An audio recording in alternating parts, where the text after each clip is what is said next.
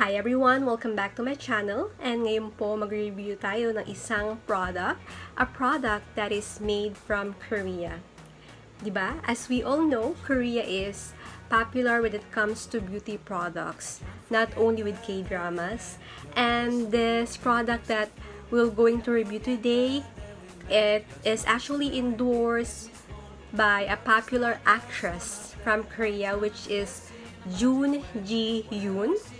Kaya sobrang naging popular to sa Philippines because she endorsed this. And that actress is actually the main character from Sassy Girl. Kaya kilalang kilala siya dito sa Philippines.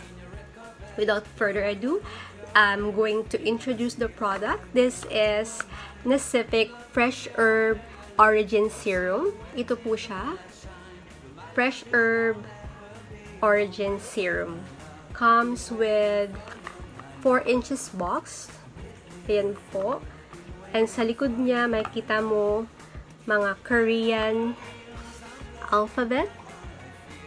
Made in Korea. Ayan. And dito po sa kabilang side, makikita yung mga ingredients which is written in English. Ayan, napakaraming ingredients. And I noticed halos lahat ng ingredients is extract from a root extract. Di ba, mahilig dyan yung mga Koreans sa mga root extract. And then, may fruits din siya, which is the lemon, lime, and then orange. Orange oil. So, ayan siya. Tingnan na po natin. This is how it looks like. Comes with 50 ml bottle, 1.69 ounce. Ayan, medyo mauubos na kasi 8 months ko na itong ginagamit. And I noticed when I purchased this product, meron siyang line separator. Sa baba, light yellow, and then sa taas, dark yellow. And I found out sa review nito, kaya ganun, it's because the oil and the water, actually it's not distilled water, it's actually aloe vera water or aloe vera juice. Sa baba, sa taas yung oil. It doesn't combine because this product doesn't have any chemicals or harmful ingredients. It is made with organic ingredients, and the product na nagko-combine dito is the surfactant. Ito yung ginagamit pag nagmi-mix ka ng soap. Kasi diba yung soap is made with water and then the coconut product. So, nagmi-mix siya because hinahaluan siya ng surfactant or the sodium laurate sulfate. Ito, it doesn't have that product. It doesn't have irritants. That's why naka-separate siya. Before mo siya gamitin, you need to shake it well para mag-combine yung mga ingredients. I-shake mo pa siya. And this product is popular not only in Korea because it is good for all types of skin, oily skin, dry skin, or combination. Ginagamit din siya ng mga guys. Pwede siya sa lalaki, pwede sa babae. Kasi ang kiniklaim nito is it shrink our pores and it has anti-aging. And ayun yung pinaka main concern ng almost all of the Asian people. Ayun yung gusto nilang ma-achieve sa isang skincare product, shrink pores, which is medyo mahirap natin ma-achieve yun kasi nga we live in tropical country, medyo mainit. So, pag mainit, gigil na gigil yung mga pores natin, nag-open yan. Kaya, ayun po. Pero kahit pa paano nakakatulong pa rin yung mga beauty products with ingredients that shrink pores. Ayun po, so we actually put this to our face after washing and after toning. After natin mag-toner, tsaka natin to ilalagay. Ayan siya, kuha lang tayo.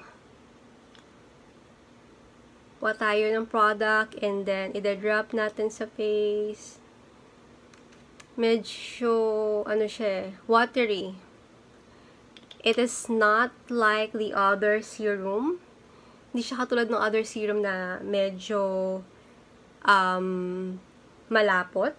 This one is watery siya, but may mararamdaman mo na may oil. Ipapat lang natin siya. Ipapat sa face and then sa neck para ma-push yung product sa mukha natin or sa pores. Yan, ipupush. Mararamdaman mo na medyo may pagkamahapde. So that means main ingredients is penetrating on our skin. May hapdi siya ng konti kasi nga almost all of the ingredients are citrus. So, rich in vitamin C, kaya medyo mahapdi. Pero tolerable. It's tolerable siya. Ayun po. Actually, I purchased this product at Beauty Manila online store for 890 pesos, 50 ml. Makaka-purchase din kayo nito sa mga online shop like Lazada or Shopee. But right now, it's sa Beauty Manila, it's out of stock. But sa other platform, other online shop store, available pa siya. But you don't have to worry because if you don't have any means in buying or purchasing this product, you could do a substitute for this serum by simply boiling orange peel and lemon peel. Ibo-boil mo siya and then papalamigin, ilalagay sa ref, put it in empty spray bottle. However, it will only last for 7 days because it doesn't have any preservative. Ayun po yung substitute nitong serum na to kasi kaamoy po siya. Kaamoy siya ng yun nga, kaamoy na kami kasi yung main ingredients, orange and then the lemon. Or if you have aloe vera plant, you could simply fillet the plant, get yung laman, kunin mo yung laman nun, and then put it on your face, leave it for like 10 minutes.